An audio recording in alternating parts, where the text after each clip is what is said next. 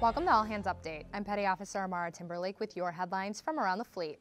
Secretary of Defense Chuck Hagel announced October 5th most DoD civilians should return to work as soon as possible. With the exception of 5 categories, all currently furloughed Navy Department employees should return to work this week. SecDef said military departments should significantly reduce civilian furloughs, but not eliminate them. Employees should receive calls from their supervisors to explain the situation before returning back to work.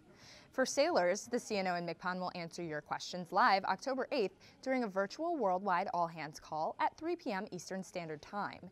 If you have a question for them, submit it on the Navy Live blog. Tune in to watch on Direct-to-Sailor Television, the Pentagon Channel, and the Navy Live blog.